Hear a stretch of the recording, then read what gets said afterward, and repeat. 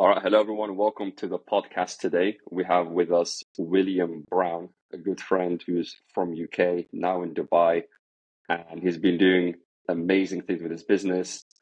He has an online course business, and he also runs a boardroom mastermind in Dubai as well.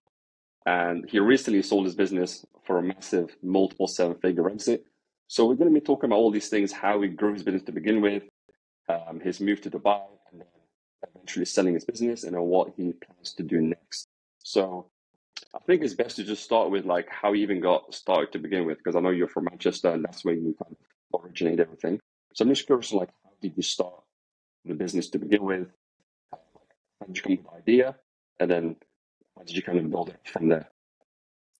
Yeah, for sure, man. So really, I've kind of been an entrepreneur since I was pretty young. I kind of didn't really know it, as weird as that sounds. So when I was young, like I got into one of my first ever passions and hobbies was like skateboarding. But instead of just skateboarding, I took it upon myself to like get a camera, start filming, what we were doing, make skateboard videos.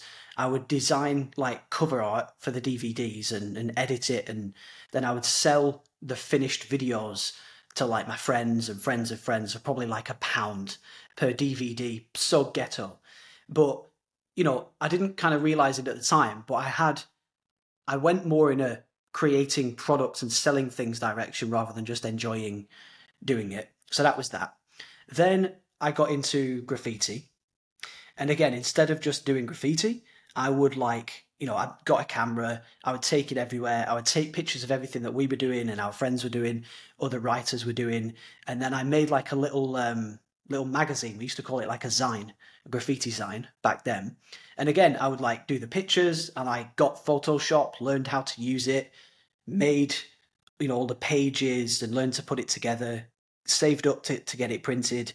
And then I would go to shops and try to give it to them on like a sale or return basis. I'd try and sell it to people that we would meet when we were traveling and stuff like that. And again, instead of just doing it, I just gravitated more towards kind of productizing it and building a little.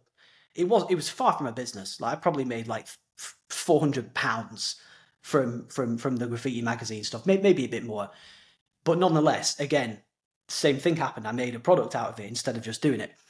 Then I got into DJing when I was like 18, 19, got into music. And that was like my first proper dream and my first proper career. So I wanted to be like a famous DJ all over the world. That dream did actually come true. So I got signed to a record label called Deep Medi, run by this really famous global DJ called Mala. I met him in Manchester when I was at university there studying music. He signed me to his label. I got a manager, got an agent, started touring all over the world, and it was awesome, super fun, dream come true. And again, that was really my first proper business where I made money, because I made like hundreds of thousands of pounds doing that over the span of about kind of 6-7 years, by the way.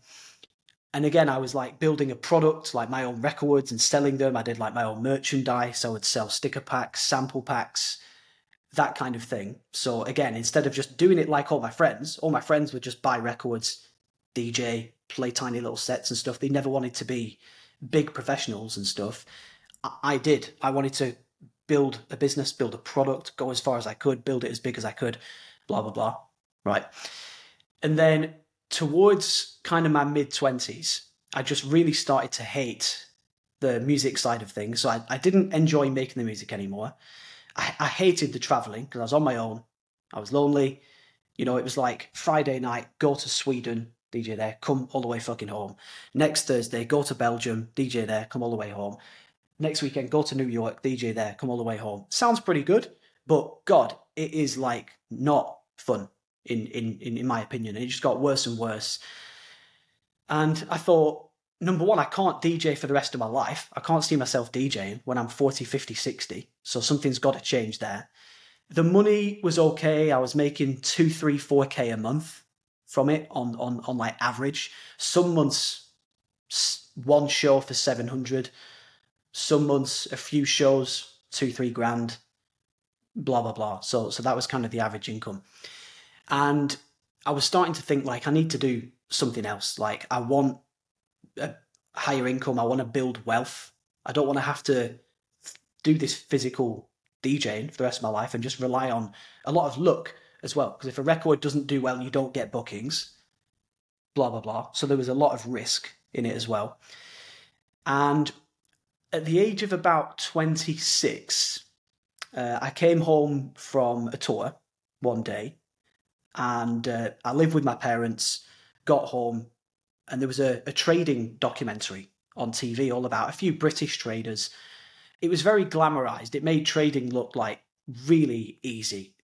You know, there was a guy making apparently like 1,000 a day from his computer at home in his bedroom. And I was like, man, if I could trade as well as do music, this might be the answer to all the problems, because then I can make money from trading. I can be more selective with the DJ bookings that I do, so it takes the pressure off. I can hopefully grow my income, then I can like invest in property and start building wealth and all this. So I was like, man, this might just be the answer. So straight away, that same night, onto Google, opened a trading account, put £500 in, and over the next kind of 5-6 months, through nothing but beginner's luck and messing around, no strategy, no edge, no risk management, I took the 500 up to about 12k, 11, 12k. And I thought, oh my God, I'm going to be a millionaire. This is amazing. I was trading whilst on tour once. I was DJing in India, and I took a trade at the airport in Manchester. And by the time I got to the hotel in India, I'd made like £700, which was actually more than the fucking show. The show was like £500. And I was like, man, this is a game changer, you know? And then one day, I took a trade, and basically I like wiped about 8 grand, 9 grand in a day, you know, from 10, 11, 12 down to like 3. And I was like, I learned my lesson then, you know, I learned that I didn't have a strategy. I wasn't managing risk, and it was just luck, pure luck. So I made a decision at that point that really completely changed really my life. Sounds cheesy, but I took the money out that I still had in there. I actually went back and left just 500 in again and took the rest out. And I bought a couple of courses. I hired a couple of like trading coaches, one from this fund in New York, one from a prop firm in London, blah, blah, blah. And over the next year and a half, I learned to build my own strategies. I became profitable, started to turn things around and kind of find my feet. And at the time, around that time, I'd started a Twitter account as well, just to like share my trades, talk to other traders, share what I was doing.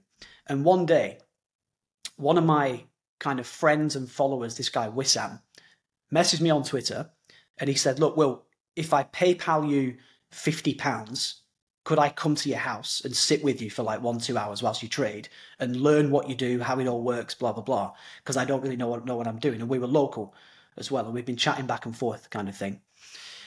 So he PayPal'd me £50, came to my house, and we made this Word document whilst he was there, you know, like, get this broker, these are the markets we trade, blah, blah, blah, this is what you're looking for. And it just occurred to me a few days later, I was like, I wonder if any other Twitter followers would buy the Word document. So I kind of chatted to a few other people that I was in conversation with, and I was like, oh, dude, Wissam came over, you know, a few days ago. We made this Word document. If you want it, it's £50, and you're gonna learn what I do and how I do it, basically. And a few of them bought it, right? So 3 or 4 people bought it, and I was like, shit, like people will send me money for this Word document. It's like no work. It felt like free money, and it was also I could just put it straight in my trading account as well, so it had like a double benefit. And they gave me some feedback on it. So they would say like, oh, can you put this in? They'd ask me questions. So I made the Word document into like an ebook kind of thing, you know, 6, 7, 8 pages, pictures, text, all this stuff, and raised the price to like £100 or whatever it was. And it still sold, like more people bought it. So then I started like, you know, I started kind of posting more tweets that would, in like an attempt to get people to buy the education from me, right? And I didn't really know it at the time, but that was the start of the whole e-learning company that I've built over the last 7 years. So from there, I started a YouTube channel. which was super powerful. And I'd post like recordings of my trades, helpful little videos and stuff. And I created a website at that stage and named the business. So it was kind of starting to become more of a thing. I had a sales page on the website where you could buy what by that stage was like a Dropbox folder of videos, a few PDF documents, blah, blah, blah. And that evolved to, I was charging like £300 for just the videos, £750 for the videos and the Word docs, £1,000 for all of that and a few coaching calls.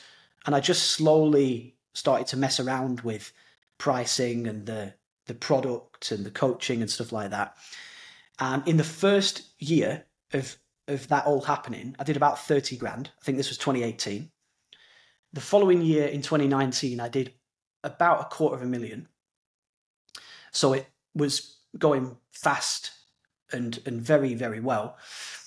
And then I was DJing in London one night at the end of 2019 because I was still doing a bit of music in the background. And I saw an Alex Becker ad on YouTube when I was in the hotel room. I remember it clear as day. And I clicked the ad, watched the VSL, booked in a call, and I bought his like Iron Mastermind program thing that teaches YouTube ads and how to properly build a product, price a product, sell it through ads, build a funnel, all that stuff. Because I didn't even know what a sales funnel was. I didn't know what a VSL was, what a webinar was, what ads were, how to make them, nothing. And it literally in the space of about 2 weeks, I hammered the program. I made ads, made a auto webinar funnel, did all the emails, blah, blah, blah. Started charging 1.5K through the webinar, turned ads on in January 2020, and we did about 1.2, 1.3 million that year. So we're like 4x'd from the year before, all driven by paid ads. And COVID happened as well at that stage. So everyone was at home, everyone was online wanting to make money because they couldn't kind of work. It was like the perfect time ever. And the business just blew up. We just were making so much money. We crossed 100K a month that year as well. So that was pretty big for me back then. And it's just kind of grown from there. So 2021, I joined Sam Ovens Quantum, learned what a VSL funnel, how it works. Then we moved from the webinar to sales calls with a sales team. And then we grew up to multiple millions that year. It really blew up when we moved to a high ticket product. So we moved from 1.5K through a webinar to like 4K through a sales call. And we grew so fast. That year we got up to 400K per month range and on and on. I just kind of learned little bits, kept making it bigger, better, learning along the way. And then I joined a mastermind, Dan Bradbury's financial literacy mastermind. And he was the one who taught me that I could sell the company if I wanted to. That's how I kind of got that knowledge and that inspiration to exit one day. And then last year I decided I'd achieved all the goals that I'd ever set. And the only goal that I hadn't achieved was to sell a company. So I went back to Dan and I was like, can I hire you for one-to-one coaching? Can you help me find a buyer and sell the company? So we did that together. And obviously about 3 weeks ago, we closed and I sold the thing. So you're catching me at the end of the journey right now, basically. But that's the story. That's the story. Nice. Yeah. That's amazing summary. Because I have a better idea now of kind of how you started. Because obviously you were 26, which is interesting because I'm basically 26 right now, which is when you started. And you were going it pretty fast because I had in my mind, I thought you started when you were 20 or something, but it's pretty recent. Like you're really growing like 3-4 years, and that's it. You went to Dubai straight away. Yeah. I mean, dude, I only moved to Dubai through when I joined Sam Ovens Quantum Mastermind. One of the problems that I had at that time was tax, and also I hated the UK, rubbish weather. One of my personal dreams was to live in a hot, sunny country as well. So I there was a few people in Sam Ovens Quantum that had moved to Dubai already, and then when I posted in there saying, "What are you guys doing for tax?" kind of thing, they were like, "Oh, we live in Dubai. There is no tax." And I was like, "What?" Like, what? So, and then I realized, like, wow, I can solve the tax problem and I can solve that goal. I can achieve that goal that I set of living in a hot, sunny country as well. And I just moved straight here, man. Literally, I didn't overthink it. I had a few conversations with the guys that had moved here already, some tax advisors, and I was like, let me just go now. Let me just go right now. So, and that was like 2 years ago, 2.5 years ago. Yeah, I mean that must have been pretty big tax savings for you as well. So essentially, it's at as close to zero as you can get, right? I mean, I think there's like a little bit, but it's pretty much zero, right? For Yeah. everything. So I'm guessing, yeah. So what about selling your company? Would that have been a completely zero as well, or is that a bit different? Oh, because you said you recently sold your company, so would you still have had to pay those taxes to like HMRC in UK, or would that have been just tax free in Dubai? Yeah, so it was a UK company. So when we sold, because we sold the assets and not the shares, right? If we would have sold the shares, that's basically like the entire business goes to them 100%, and they take on everything. And if that would have happened, they could have just sent me the money through Dubai and there would have been no tax. But they didn't buy the shares, they just bought the asset. So I still have the company, still got the bank account, all of that stuff. It's just there's no assets in the company, and they are now re-incorporating it in America with all the assets essentially. So I'm in the process now of closing the business, closing the bank account, blah blah blah. But yeah, there was tax to pay on the sale, unfortunately, but not to worry. Yeah, it's quite a process, right? To close down a UK company, because Yeah, I dude. was asking my accountants to when I was planning to do it, and it was like there's like this filing and that filing. It's like they make it extremely easy to open. It's like because I remember to open your company, it's like £5, £10, or you probably even free Yeah, sometimes. yeah, And then to close, it's like you got to pay a fortune and file a million papers. yeah. It's God. This whole But process, man. It's thank God that I got good money, because if it wasn't for the money, I wouldn't have sold. I just would have turned it off, kind of thing. But yeah, it's been a process, man. It took like eight months from like deciding to sell to finding an M&A advisor, finding a buyer. Then one deal fell through with a VC firm after 2 months because they wanted to go in a different direction with the roll up that they were doing. Then I found the private equity firm that eventually bought us.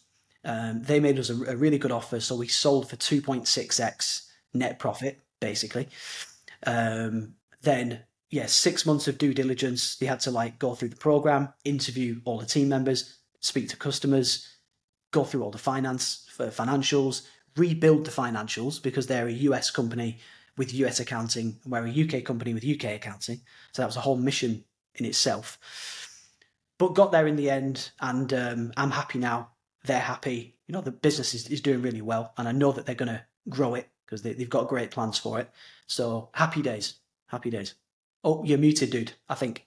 yeah, I think a lot of people probably wonder like the exact amounts, but obviously in these kind of situations, there's like contracts in place where you can't say the exact amount you sell for unless you agreed on it beforehand, right? So you mentioned 2.6x EBITDA, right?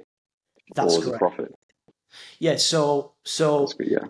I can't say the exact amount because of the NDA and the asset purchase agreement. I know that I can say the multiple again, 2.6 EBITDA, without fully kind of breaking that down. It's essentially net profit. Is the simplest way for most people to kind of understand it without going deep on all the kind of facets of it. But yeah, it was a multi seven figure sum. So not the most money in the world. It wasn't like 10 million, 20 million, 30 million. It wasn't a massive exit by any means. But I wanted to sell it to prove to myself that I could, in a way. Because I thought if I can sell it to a high quality buyer for multi seven figures, then it's proof that you've built something great. Because private equity firms don't buy random shit companies, so Yeah. I'm actually curious, and maybe others are like, because obviously you're generating cash flow with this company every month, and you also had a good team in place that was pretty much doing most of it for you, that you put into place. So why not just kind of keep it more hands off? So I'm guessing over the next 5 years, you would technically be making more money. I guess that's just one way to think about it, to get your thoughts on it. Yeah, for sure, for sure. Now, it was very, very hands off, but I was still doing like the key stuff. So if we needed new ads, that would be me that made those. If we needed a new VSL, that would be me. If we had to hire, I still had to play a big part in hiring. Sales team manager would do it, but I'd still need to interview them once or twice and help onboard them and blah, blah, blah. So it was very passive, but not fully passive. So there was work to do. And part of the reason that I wanted to sell is because I just didn't want to grow further. We were getting pretty big. So when we sold, when we actually signed the initial LOI, we'd literally just had 824K month US. So we were doing big numbers. And I was making a lot of money, man. The margin was still like 32, 33, 34% at that stage. But it was kind of last November, I was downstairs in the cafe, writing in my journal, just thinking like, right, I'm in my 30s now. Where am I going? What do I want to do? What's important to me? And I asked myself this question. I asked myself, if I had all the money in the world and I never needed money again, what would I do now for fun every day? Right? And basically the answer was not running that trading company. The answer was, I love talking about business. I love helping other people build businesses. I love hanging out with other entrepreneurs and sharing ideas and blah, blah, blah. I'd stopped trading by that point as well. So I wasn't even interested in trading anymore remotely. I'd made millions of pounds from the company. I've bought millions in real estate. I've got high seven figures in cash after tax. I own my apartment in Dubai outright. So my expenses every month are honestly like 3K. So if I wanted to, I could just stop working and quit everything and more or less live forever. So it was like passion time, rather than work and make money time. And yeah, I just thought, I don't want it anymore. I don't need it anymore. I don't want to grow it further. I'm not inspired to grow it further. Could I scale further? Yeah, I could scale further for sure. Change the model, deepen the back end, hire more reps, blah, blah, blah. But I just thought, what the fuck is the point, man? Like, what the fuck is the point? Like, I can do my passion business, make half the same money with no team, no ads. I'm passionate about it. I love it. Way more fun. So I was like, what the hell am I doing? And I just thought, it's a great business right now. So if I don't sell it now, I might not be able to sell it down the line if I take my eye off the ball. And I also thought, by selling it, I get even more bloody cash to play with as well. So it just felt like the most common sense thing to do, So when I'd thought about it like that, I made the decision and I was like, you know what, man, I'm going to do it. I'm going to sell. So I got straight on the phone with Dan. I actually WhatsApped him there and then when I was downstairs, and I'd written it all in my journal and built the plan. And I was like, dude, I want to sell. Could you please help me? Let's go. And he was like, yeah, hired him the next week. Got straight to work. So that's why I sold, because I got to the point where I'd done everything that I wanted to do with it, essentially. Yeah. Is there also part of it, obviously on top of all that, like let's say you did keep it, because you said you're doing the ads, you're doing a lot of different things, and think, the creativity and the long-term strategy. If you stayed in it and you hired out those positions, would your profit or what you get to keep kind of have gone down a bit as well as you like hired out those positions? Yeah, definitely. So if I would have decided to keep it, I would have hired a CEO to be me, essentially. That would have brought the margin down. And also, here's one big thing that I've learned, and this has actually changed my life, really, really knowing this. Whatever you 100% focus on grows, and whatever you don't focus on slowly dies, right?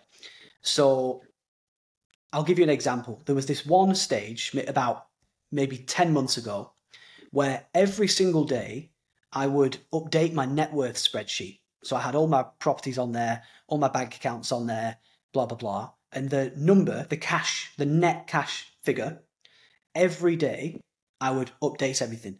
What's changed in the Stripe? What's changed in the bank account? What's changed with this? Blah, blah, blah.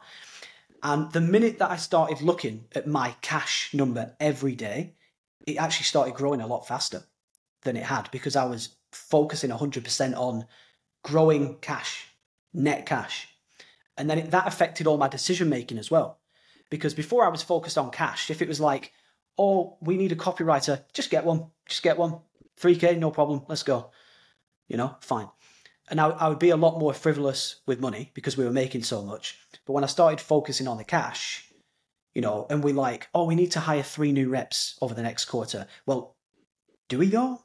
Because what if we just get one good one? Then it's cheaper, it's faster, it's better for the margin, blah, blah, blah. And I just started taking financial decisions a lot. With a focus on growing cash reserves. And that really started to grow. Other examples, but basically to answer your question, if I would have removed myself and just pretty much left it alone, it probably just would have slowly gone down, because there's no care there.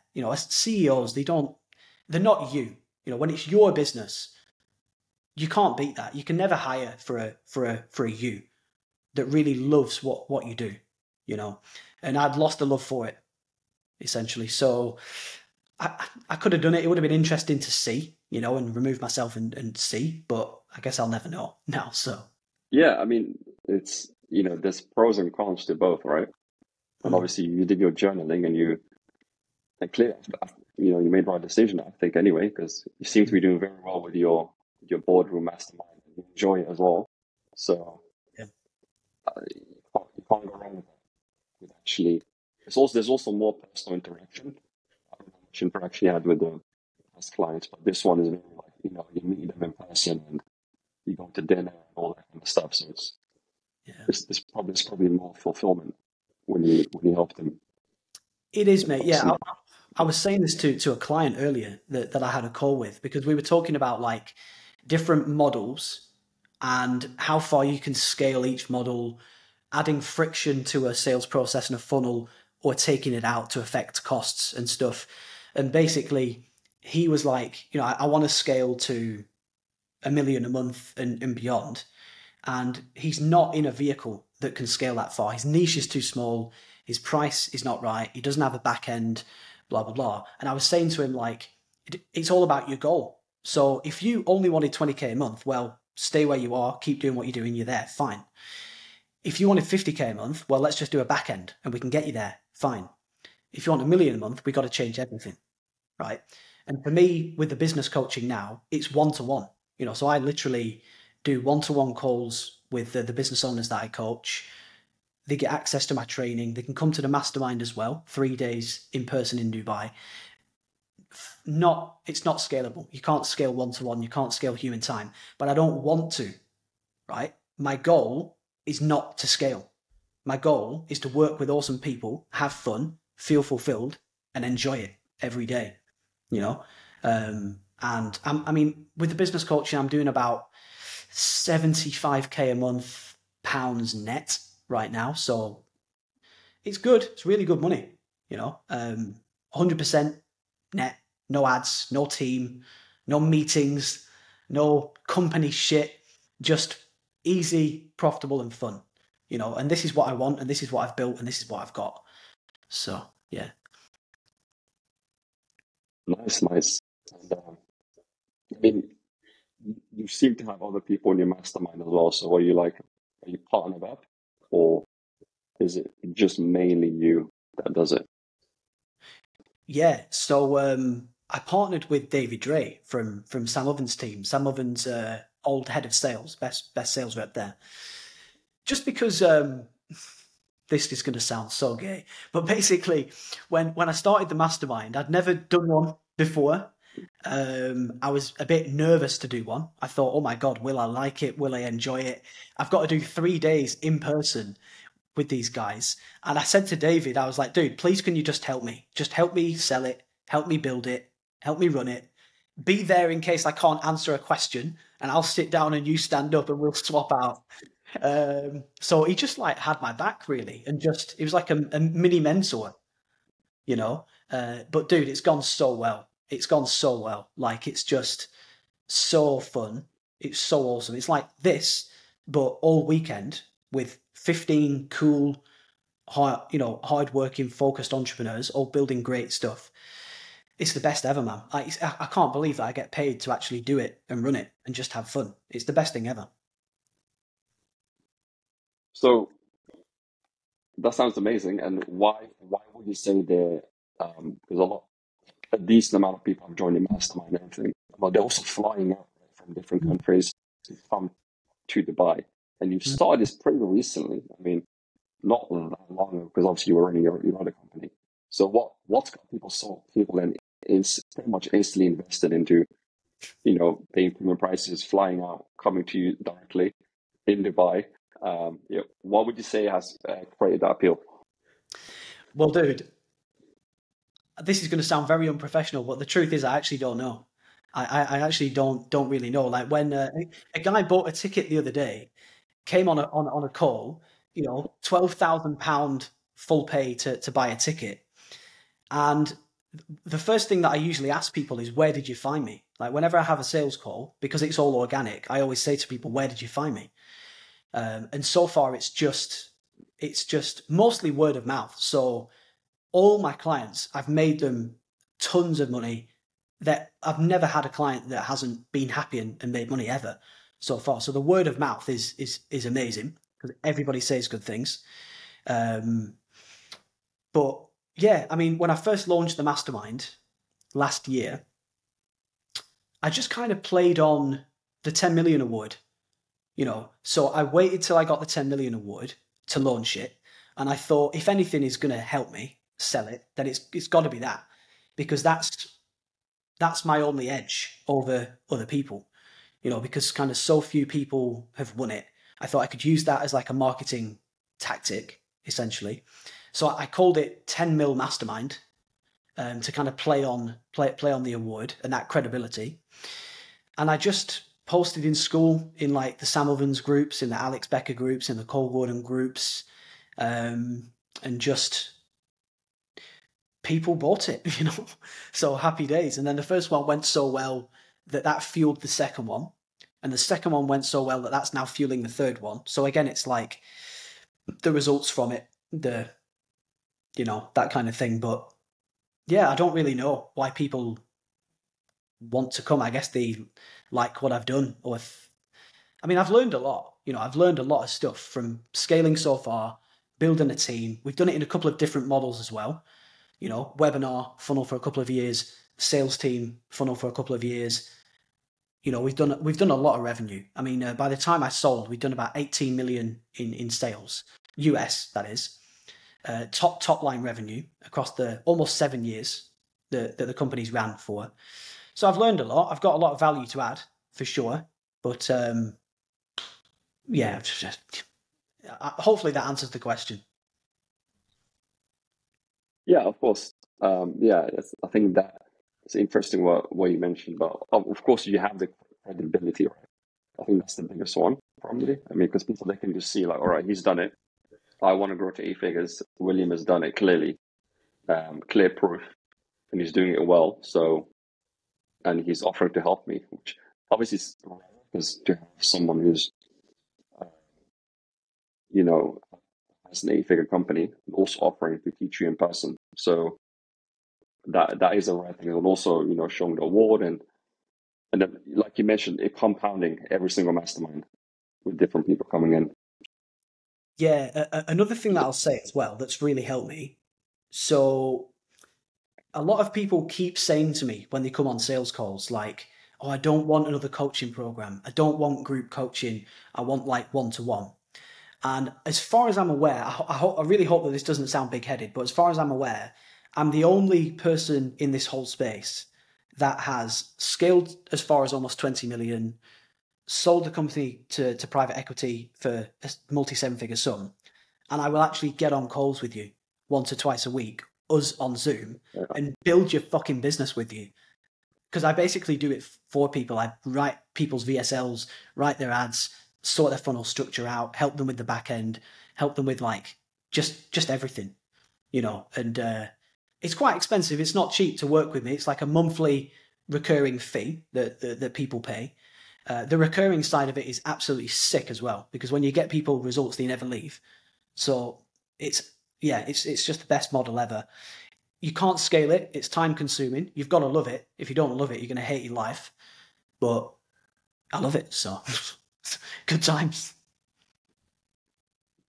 Yeah, of course. I mean, though, yeah, I guess that's a big one too, right? So it's a lot of factors that come into one kind of offer. But yeah, the one-to-one, yeah, I mean, yeah, because a lot of these guys that do have A figures, that do A figures, for example, will be like a group coaching kind of thing, or it's very like hands off. But in your case, you're like, we'll do in-person mastermind and one-to-one calls for a pretty good price as well. And that's what I think. I think it's a very good price, but also because you seem to like it. Like you said, you enjoy doing it.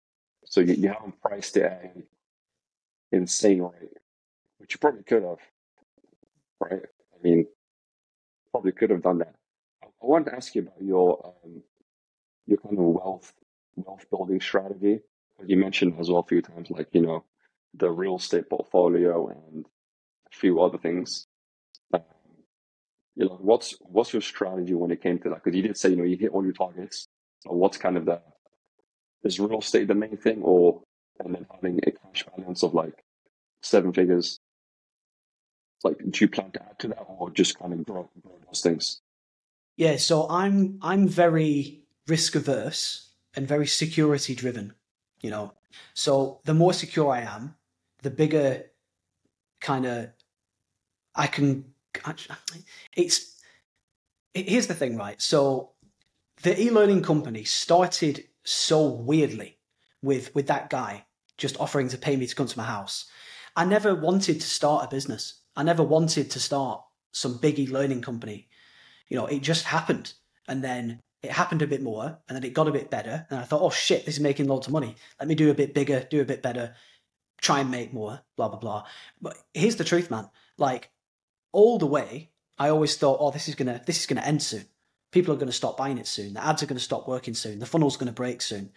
This could, and I've always been aware that like no business lasts forever.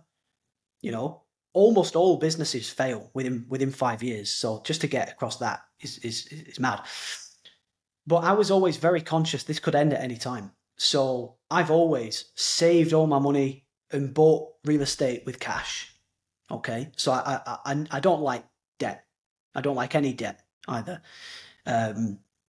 So I just thought to myself, well, look, if I can buy as much real estate as I possibly can, if I can get to like 1 million, 2 million, 3 million real estate, then I can live off the rent, and then I won't care whether the business fails or not, because I'll already be rich, so it kind of doesn't matter. And then the more wealth I built, the harder I went in the business because I cared less about the downside, So that actually helped me to scale as well. And I had the cash to reinvest in ads and hiring and growing the company. But my wealth strategy is pretty simple, man.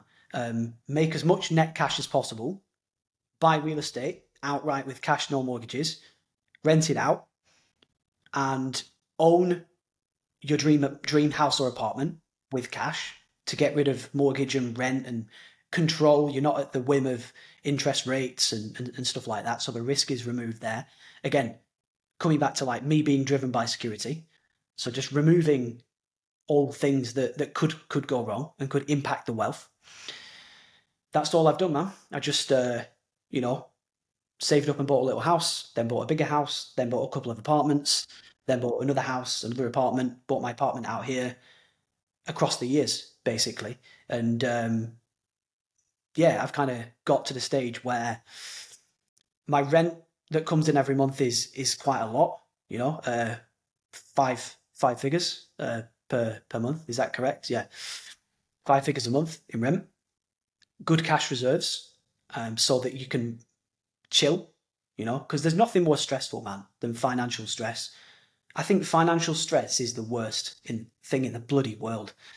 There's nothing worse. I will never forget, man. Like, how broke I was back in the day when I was fucking living with my parents, trying to get by on like 2K. My girlfriend saying, "Can we go on holiday?"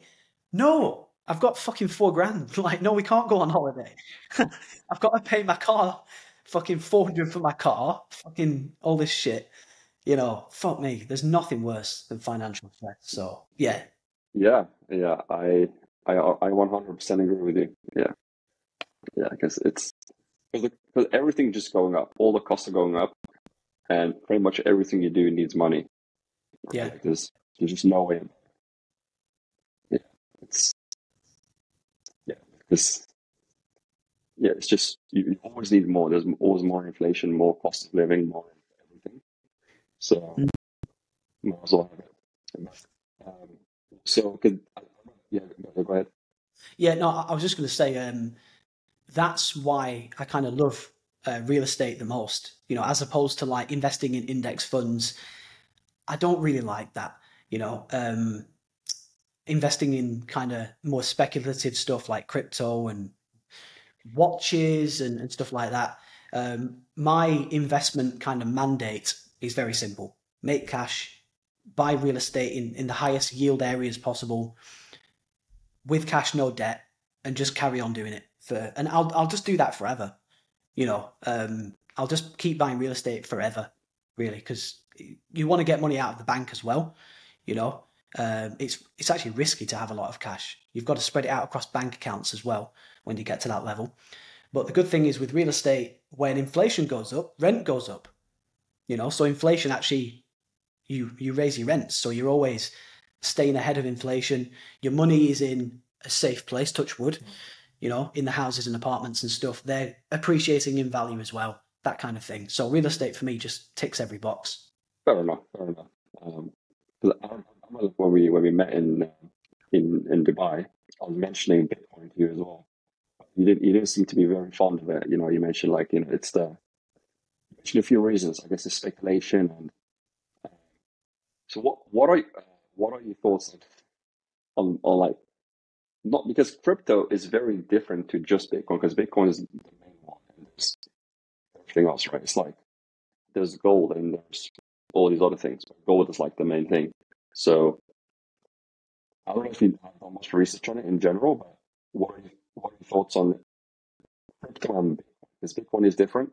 So Yeah, I think one of my mentors once said to me, just stay in your lane. You know, like what you're good at, stay good at, do more of. And unless you're going to really go and properly learn something and properly dive into it and do it properly and take it seriously, just stay out of it, you know. And crypto for me, I just, it's risk. I've got to learn about it. I've got to properly learn about it if I'm going to put proper money in it. And there's just no need. You know, I had a business that was printing cash. Real estate was just awesome. It's always worked for me, always done well. So I was like, let me just do what works and just keep it simple, stay focused. You know, so I might be making a mistake. So maybe in 15 years I'll look back at this call and be like, damn, I should have listened to Lotfi man and bought crypto, but I don't care. You know, I don't want to be the richest guy ever. I just want to be happy, have fun, you know. Yeah. So I'm good. yeah, it's fair enough. Yeah, I do like real estate as well, but obviously it has its own downsides. Mm-hmm. And there's Bitcoin, which it has a lot less downsides. But maybe that's for another conversation. Yeah, We'll see. it's there's definitely downsides, but here's one good thing about real estate that I was about to say it's a downside, but I actually take it back. I was going to say, you know, obviously real estate is highly illiquid. Like if you want to sell it, it could take months. It's going to cost you money, and it's going to take time before you get that money back out of a house and sell it and get it back in the bank. And you've got to pay capital gain tax and blah blah blah. Index funds, you know, you can have your money out in a day to 2 days to 3 days, depending on where it is specifically. But I like not being able to touch the real estate money because I've had an index fund in the past, and at one stage it came down by like 12%, And I just thought, this asset class just isn't right for me. So I took the money out and bought another house with the fucking money. And like, I hate how liquid that stuff is actually, because you can mess around with it too much and make mistakes, so, but. True. Yeah. Yeah. I guess if you have it in like a hot wallet or on an exchange, but with like crypto, I guess with index fund, you can't take it to cold storage. You have to keep it on exchange or brokerage account at all times. Whereas with crypto, you can actually take it like to cold storage and you It's can't true. sell it. You have to go there and move it across. It takes a long time. The main thing, I say Bitcoin has, like obviously there's a lot of different things to it, but one thing I like about it most is the fact that you can move around and actually carry it with you. So let's say I True. left this country to that country, I can actually take all the Bitcoin with me without, for example, if I had real estate or other assets or a company, it's still stuck there in many ways. But yeah, so Yeah, I that's mean, something that, yeah, you're right there. You make a good point, man, in terms of kind of getting it like on a physical drive and kind of keeping it with you. And I think, to be honest, it's when you get to a certain level of wealth, you've got to diversify, So I'm sure there'll come a time where I might just put 50K in Bitcoin and get it on a hard drive and put it in a safe kind of thing, just to have it there. My watch is like that as well. Part of the reason that I bought the watch was it was to celebrate a certain wealth level that I hit back in 2021. But also I like the fact that if I ever need 40 grand, then I can kind of get it pretty fast. It's like keeping a little spare 40 grand on your wrist just in case kind of thing, So it's nice to have that ability to take it with you. You can, a lot of people launder money through, watches in Dubai and that kind of thing. I'm not a money launderer myself, so I can't comment on how it's done. But yeah, I get where you're coming from, Matt. yep, 100%. So in terms of your plans for the future, so obviously you've gotten to the stage, you have your boardroom mastermind. Um, like, is that kind of the future for now, or do you have something else bigger in mind or something else in mind for the time being?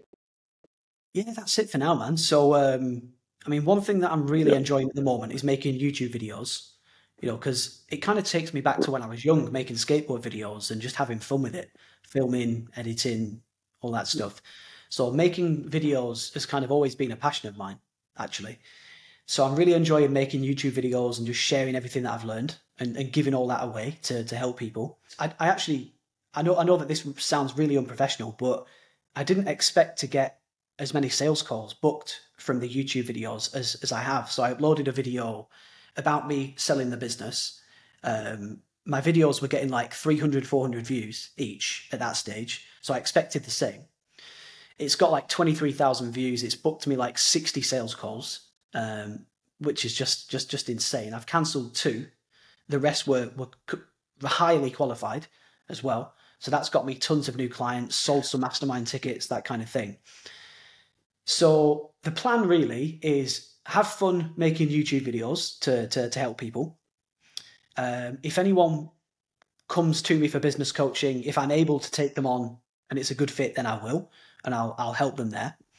Run the Dubai Boardroom Mastermind every 6 months. We've just done like an annual membership now where you get the mastermind and coaching with me, and keep having fun with that.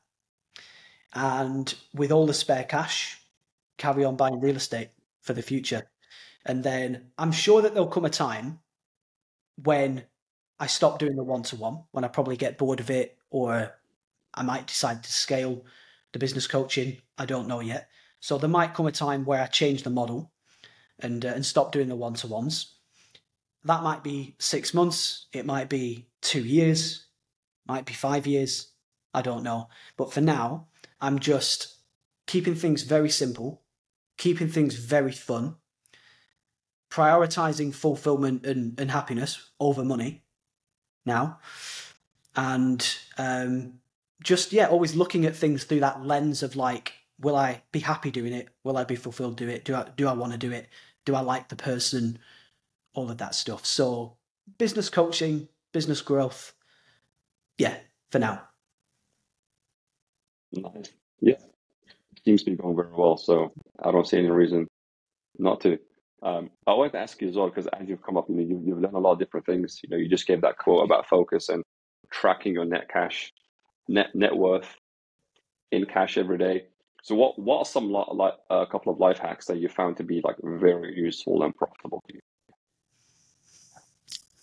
I could tell you some, but I don't. I think some would probably upset some people because they're quite drastic. But I'll try and kind of say it in a non-offensive way. But basically, one thing that's really helped me is keeping my life as empty as possible. Right. So I've actually consciously avoided getting married. I've avoided having kids. I kind of don't want that stuff yet. And in my opinion, not having that makes your life a little bit simpler. You've got more time, you've got more energy, you've got more focus to put into what you consider most important, right? Which for me was building the company. So I think keeping my life immensely simple, only having a few very good, very talented friends has been a big help as well, because they keep you pushing forward, you keep them pushing forward, that kind of thing. And it's just deadly focus, man. And I'll tell you something else as well. So I always plan the next 2 or 3 things that I'm going to do, right? So I'll give you an example. So if we rewind about a year and a half, my goal, well, one of my goals was to scale and get the 10 million award. So I was like, right, that's like my North Star goal, scale to 10 mil, cool. But what am I going to do then? Well, when I get to 10 mil, I'm then going to reevaluate what I'm doing, where I'm going, what I want, right? So when I get that award, I will kind of start to think about that. And another goal was to exit one day as well, when I learned that I could. So I had I had things in my head. Another thing was the mastermind. I thought, right, I've always wanted to do a mastermind on business growth, but now's not the right time. So it's like, okay, step 1, scale to 10 mil. Cool. Step number 2, use the credibility to do a mastermind. Cool. Step number 3, if I enjoy it, maybe consider switching this up and getting rid of the trading education company and blah, blah, blah. If I do decide that, step 4, exit, right? When I've exited, step 5, use that credibility to start a YouTube channel and get business coaching clients, blah, blah, blah. Step 6, on from there. So I'm always thinking, if I do this, then I can do that. And when I've done that, that will allow me to do this. And when I do this, that will help me get over there. So I'm very, very, very clear on exactly what I'm gonna do, when I'm gonna do it, how I'm gonna do it, where that's gonna lead next. And that aside, I've always got a list of goals that I want to achieve. So about 3 years ago, I read this book, and it talked about setting 20 goals, whereby when you've achieved them, you'll die happy. I know that it's a bit kind of morbid, but I've been ticking those goals off along the way as well. Like, one of them was to buy my dad a Porsche. One of them was to buy this watch when I get to a certain net worth. One of them was to buy my dream apartment or house outright with cash, by a certain age. Stuff like that. So I've kind of got those guiding things. Like, another one is to write a book as well, which I'm doing right now. So that is in the editing process right now. That was another one of the steps as well. I was like, I can't write a book until I've done that and that and that, because otherwise it's stupid. There's no credibility there. There's nothing unique to share, kind of thing. So those are a few things that I'd encourage kind of anybody watching this to think about. What are the goals that you need to hit in life, whereby you'd be satisfied and happy when you're 50, when you're 60? What needs to be done? Write it down, put it in order of maybe what's most important, what's least important, what's most time critical, and get on with that. And think a few moves ahead. So what's the ultimate goal? And kind of work back from there to where you are now. and just look at what needs to happen. So if you've got a business right now, you're making 10, 20K a month, and you want to scale to 500,000 a month, well, firstly, why? Are you actually sure you want to hit 500, or is that just your ego? You know, why do you need 500? Why not 650? Why not 325? Why 500? Often it's just made up and it's nonsensical. What is your net margin going to be? Do you want to keep it high? Are you happy to sacrifice it to grow further? Do you want to exit one day or not? What level of wealth would you be happy with? You know, so I think I told you this, Lotfi, when I saw you when we had coffee, but my goals, my key top 3 goals were pretty simple. £2.5 million worth of real estate bought outright, at least £1 million in cash after tax in the bank, sell the company. Those were the 3 guiding ones. And then like the mastermind was on the side, doing the book was on the side, blah, blah, blah. But those were the key ones and that kind of thing. So just know where you're going and why you're going there, you know? So. Amazing. This is something I want to ask you about the life. And essentially, minimalism, focus, strategic goal setting. If I were to summarize it, yeah, because you keep things very minimalistic. Also, one more thing, because what about like expenses as well, like your lifestyle expenses? Do you keep that low as well? Yeah. So I mean, dude, I track everything. I've got a spreadsheet for, you know, what's coming in. I've got a spreadsheet for stuff that's recurring. I've got a spreadsheet for stuff that's not recurring. I've got a spreadsheet for expenses, all this stuff. But yeah, I mean, really, my goal has always been to actually get rid of as many expenses as possible and get my passive income up as high as possible. So, I mean, just the rent from real estate covers my bills about 7x right now, 6, 7x. Just the rent from real estate through owning my apartment outright. Because my rent, as you know, was like 8K a month. So to buy outright, right, well, that is gone now. It's 0, apart from a service charge. But the service charge is like $400 a month, 300, something like that. So I've got rid of that expense. Cool.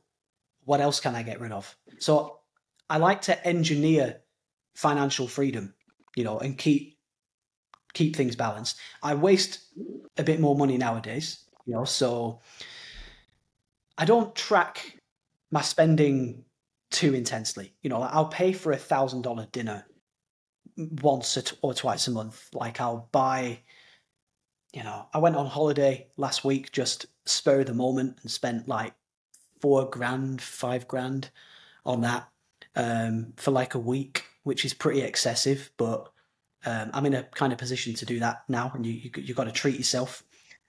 But yeah, to answer your question, I'm very big on knowing, you know, especially what needs to go out, and kind of replacing that with passive income. It's a good game to play. Good game to play. Yeah, of course. Yeah. So essentially, you track everything. You know what's coming in and out. You try to optimize as much as possible, but you also live in the moment. And you know, you feel like spending somewhere where you go, you just do it. But as a whole, overall, it's all kind of within your system, even though you might.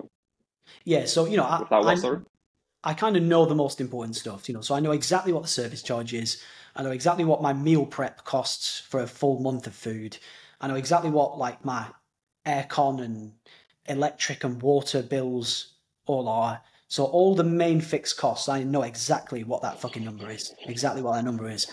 And I know exactly what rent is coming in, what other passive little streams, exactly what they're bringing in, blah, blah, blah. I keep a very, very close eye on all the recurring, you know, business coaching stuff. So I know exactly what that number is at all times, what's recurring.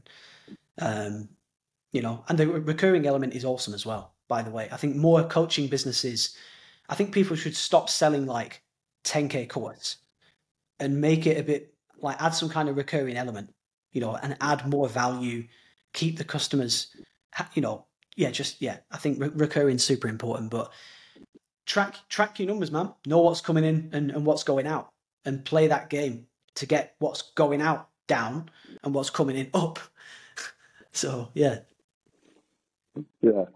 Yeah, I mean, it's one thing I've been doing with all the passive income. Like I've been measuring like my outflows and like what percentage of it is currently passive, and then kind of growing that. Um, Mm.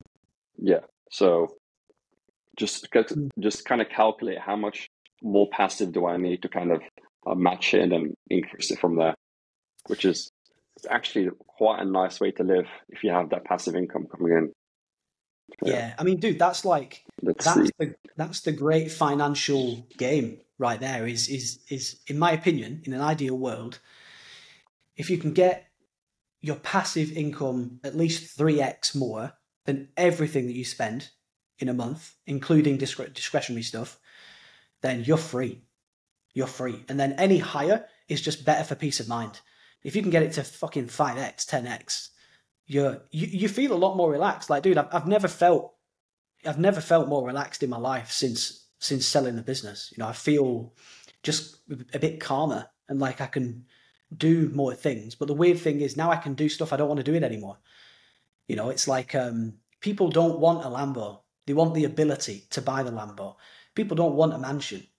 You know, you don't want the expenses that come with a fucking mansion, but you want the ability to buy one. You know, people want to go on these mad holidays, luxury holidays, and waste money. You kind of don't. You know, you just want the ability to do those things. That's for me. Like, I love the feeling of I could go and buy a Lambo right now today with fucking cash. Like, I could go and buy an apartment in Dubai and spend like significant money cash and buy it. That's just a good feeling, man. That's it. It keeps you calm. It makes you feel good, but you don't actually really want to buy it. You know, that's what I've found. 100%. Yeah, because once you know you got it, yeah, once you know you can do it, kind of more than halfway there. I mean, if you can.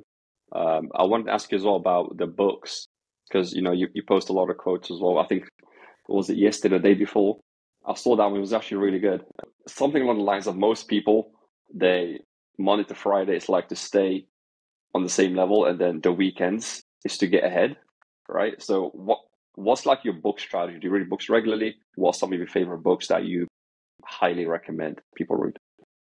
Yeah, for sure. Well, dude, let's touch on that quote for a second. So, yeah, if you work the standard Monday to Friday, as an entrepreneur, right? Because it just pisses me off so much when entrepreneurs take weekends off. I'm like, you are an idiot, man. You are an idiot. I'm extremely, extremely, extremely driven to achieve what I want to achieve. And dude, I will work fucking 12 hours a day, 7 days a week for months, and I have. And if I need to do it again, I fucking will. Like, work ethic is the one. And I just hate lazy people. I just hate it so much. So yeah, Monday to Friday keeps you in the game. Saturday, Sunday is where you get ahead. And if you're taking Saturday, Sunday off, man, you don't deserve to be rich and wealthy. You just don't deserve it, in my opinion. There's ways to optimize your time so you can take time off. You should take time off. You've got to take time off. It's healthy, you know. But you've got to work. If something has to be built, man, I can't sleep. Like if we need new ads, I can't sleep, man, until they're done. If we need to change something in the business or hire, I can't rest until it's done. You know. So work ethic super important. But anyway, books, yeah, I love to read for sure because it calms me down and it just reorganizes my mind a bit. And I see it as kind of a calm installing of good knowledge, you know. And there's so many good books out there, man. There's so much stuff in books. Like one of my favorite books is Ready, Fire, Aim. Have you ever read that? It's on my list. I haven't read it. You should read it. It's good. Yes. So that one. Any other ones you would say? I'll give you another fantastic book as well. I was just looking at my bookshelf. Swim with the Sharks Without Getting Eaten Alive. That is a very good strategic business book. It's a bit old school. I think it was written in like the 90s. But man, that is a great book. Principles by Ray Dalio is another fantastic book. It's a bit more high level. Like, you don't need to read that unless you really want to build like a big, great company. But that's a great book. Yeah, there's loads, man. There's absolutely loads. I think I'm excited to write my own. I think this is really going to help people, man. This book, I've put a lot into it. Nice. Yeah, Principles. Dude, I've read that a lot of times. I really like that book, especially the way it's written. It's very, very simple. Um, that one I really like. As for your book, what's like the theme behind it going to be? Yeah, it's just everything that I've learned, man, from going from nothing to where I'm at today. And I've laid it out kind of in order of like it's kind of built for someone that has an idea for an info business or an agency. And then similar to Ready Fire Aim, it's every stage. So like offer creation, pricing, the right funnel structure for that offer and price. Do you need a back end? If so, here's how to build it. I give away all the funnel structures. I give away my sales script. I teach people how to write ads. Like everything that I've ever learned is in that book for you. Like there's nothing else to buy. There's no upsells that you need. You don't even need business coaching with me. If you read that book, you're going to know everything that I know, everything, all the way from start to finish. So it's quite a lot of words. I think it's going to be like 65,000 words or some shit, but it's just mad. Like I've just put everything in there for people. And the idea is like whatever stage you're at, you can buy it, go to that stage, and it will teach you what to do in that stage. So hopefully it's good. Hopefully people like it. How how much is 65,000 words? Is that like, is it like that, A or lot is more. it Principles? Like, is that how much is Ray Dalio's one? Is there something like that, or is like half of that?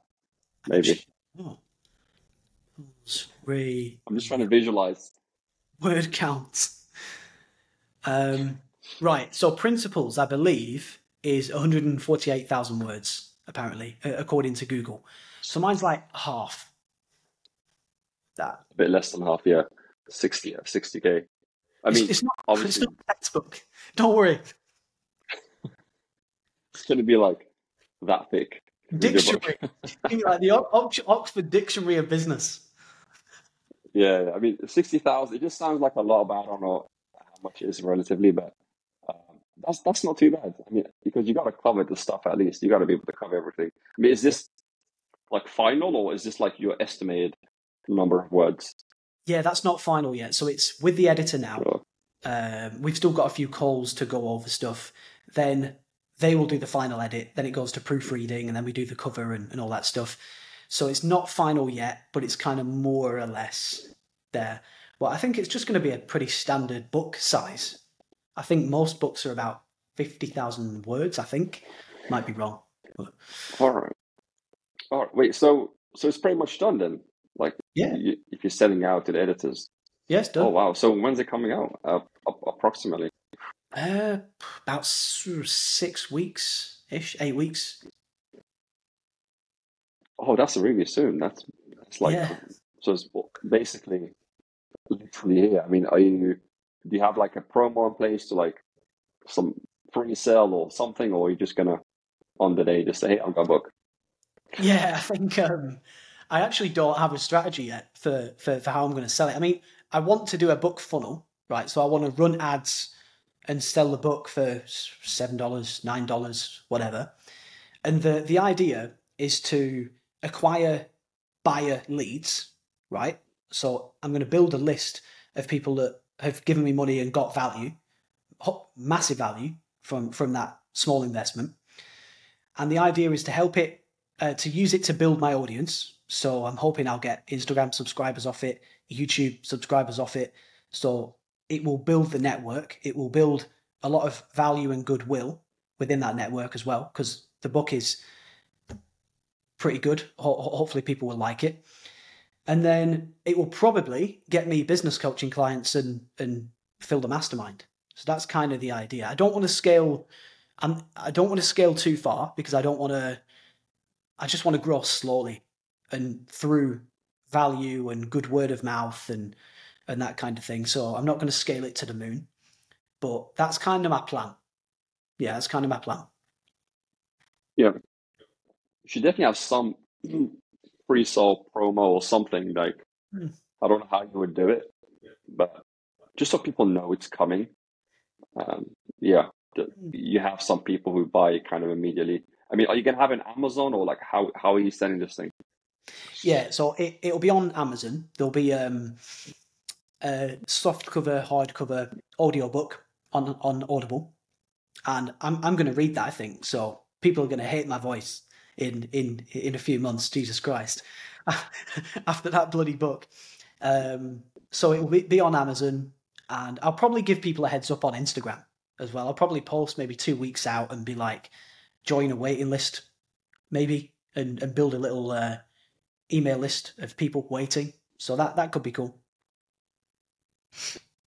Yeah, especially Amazon is like, I don't know how much you care about it, but obviously people, they like to have like, get to a high rating and high ranking and all that stuff.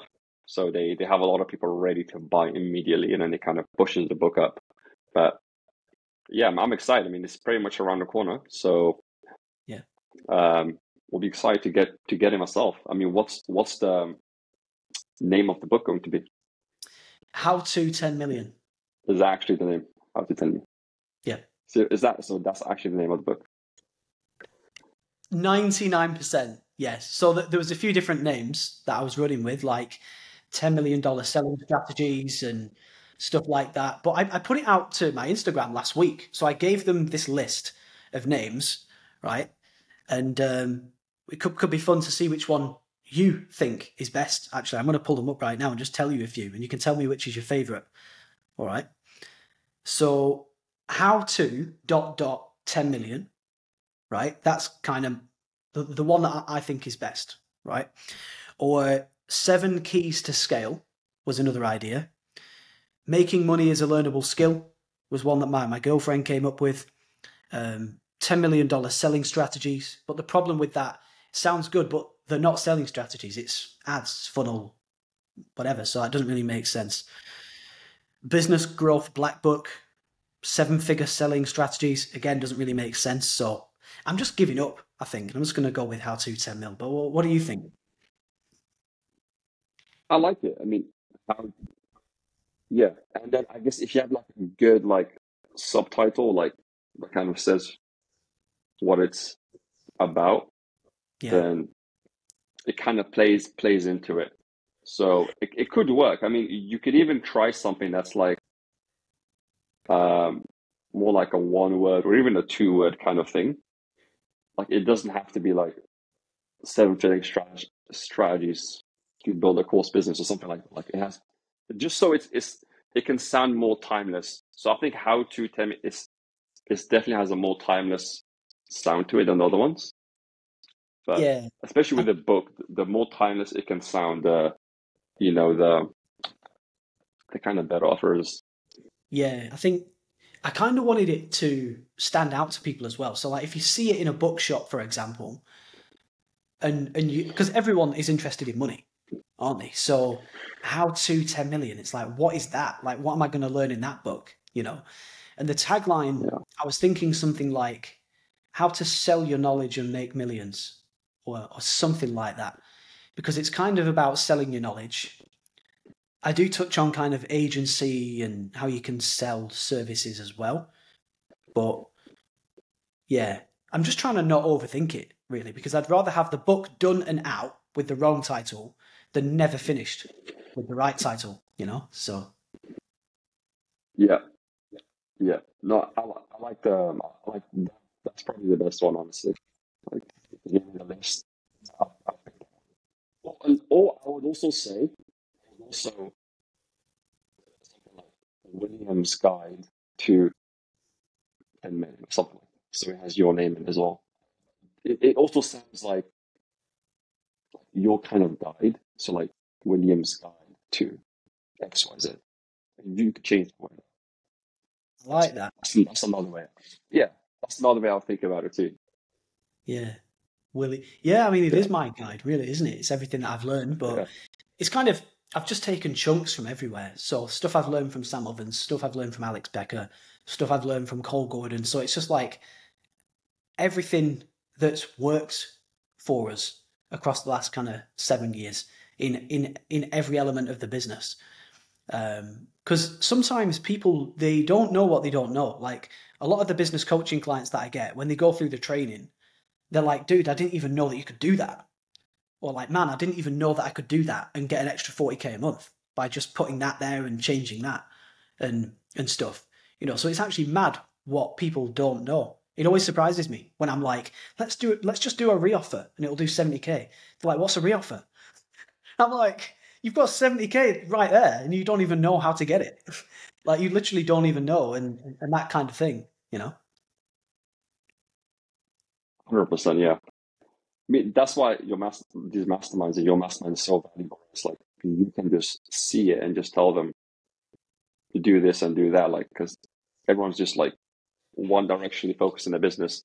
Yeah. Even yourself, you mentioned, right? You had mentors kind of look over your shoulder and just show you things as well. Yeah. I mean, dude, Yeah. honestly, all of my growth is because of the mentors, man. Like, I'm not smart. I'm not particularly talented. I just join Alex Becker's mastermind. He says do that, and I do that, and I grow. Join someone's mastermind. He says do that, I do it, and I grow. That's all I've ever done. I just find people that know more, pay them to tell me what I'm doing wrong, and just do exactly what they say. Exactly what they say. That's how I've grown. That's why I'm here today. I've just got the knowledge and copied it. Exactly. 100%. Yeah. Yeah, dude, see if your books are in the corner. And, you're going to be including pretty much everything inside there. I think anyone that wants to learn strategies and how you did it exactly, like step by step, and they want more advice, they can easily read that book and buy that book, buy it, read it, go through it. For those people who are kind of more advanced, they can join your mastermind and get more personal help. Yeah. Yeah. So where would someone go if they want to? So for the book, where can they buy the book? It's literally barely a month, 6 weeks. And then where can they join your mastermind? Yeah, for sure. So the best two places to follow me are Instagram and YouTube. Those are the only two social media networks that I use. So if you want to talk to me, pop me a message on Instagram. If you want to watch my videos, go to YouTube, subscribe to the channel. I'm going to announce the book on both of those platforms when the kind of time comes. So yeah, just follow me there. If you want more info on the mastermind, just go to thedubai.boardroom.com. And if you want help growing your business, again, just message me on Instagram. Go to my website. The link is there. Read my story. Go to the work with me page, book in a call with me, and it'll be me on the call as well. So Amazing. Yeah, amazing. So I will leave those links down below. So if anyone wants to work with William, join the mastermind, and buy his book, it's all going to be in the description below. But yeah, so far, appreciate you coming on for this interview today, sharing all the advice, your story, the strategies, and everything that we spoke about. And yeah, if anyone wants to continue, have those links down below. Hope we'll see you soon. nice. Thank you so much for having me, buddy. Really appreciate it.